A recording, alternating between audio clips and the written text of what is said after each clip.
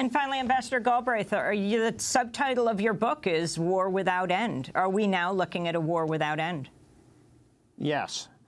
I think President Obama's strategy may be able to degrade the Islamic State, but there isn't the prospect of putting together a unified Iraqi government that is going to win over the Sunnis and make them partners in an effort to eradicate ISIS in the Sunni areas of the country.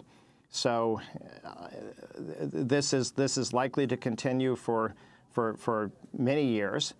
And in Syria, I thought Syria in its demography has a lot of similarities to Lebanon, and that civil war went on for 15 years, and it ended when Syria intervened.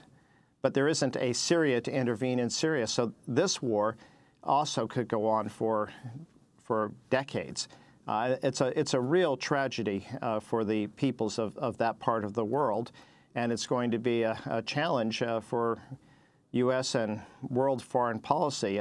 We've had a lot of talk about pivoting from Europe to Asia, but inevitably we're going to be focused on this part of the world.